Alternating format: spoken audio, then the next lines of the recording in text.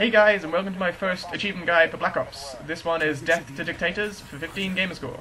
This one is a very simple achievement to get, but is one you can miss if you don't know to get it. So, you'll line up behind Woods, he'll say, get ready, we're about to breach. You'll automatically take out your pistol, and just make sure when you burst in to take down Castro with a headshot.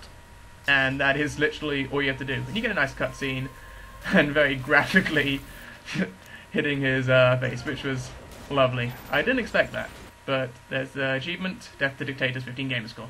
Take down Castro with a headshot. Stay tuned for more achievement guides. I will be doing all the campaign achievements. See ya.